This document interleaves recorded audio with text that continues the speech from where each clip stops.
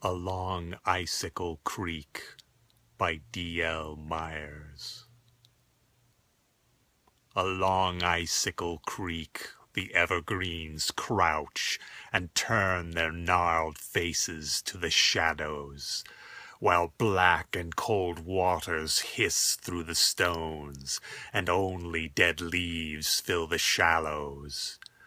There broken and bare a long trail leads on, scant steps from the water's mad dancing, and it climbs through the mist and the motionless air to a grove of black trees that are standing, like dread totems of death, with 1,000 mad masks that grimace and stare in the twilight, while the dark waters flee from their reaching black boughs and the foul ground that glimmers with witch-light.